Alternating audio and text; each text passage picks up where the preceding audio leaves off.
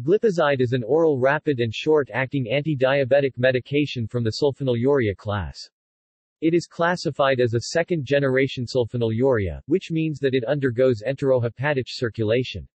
Second-generation sulfonylureas are both more potent and have shorter half-lives than the first-generation sulfonylureas. Originally available in 1984, it is marketed by Pfizer under the brand name Glucotrol in the USA, where Pfizer sells Glucotrol in doses of 5 and 10 mg in Glucotrol XL, an extended-release form of Glipizide, in doses of 2.55 and 10 mg. Other companies also market Glipizide, most commonly extended-release tablets of 5 and 10 mg. Mechanism of action. Glipizide sensitizes the beta cells of pancreatic islets of Langerhans insulin response, meaning that more insulin is released in response to glucose than would be without glipizide ingestion.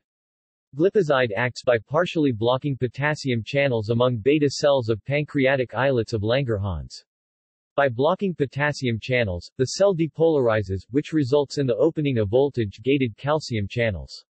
The resulting calcium influx encourages insulin release from beta cells. See also: Glyburide, tolbutamide. References. External links.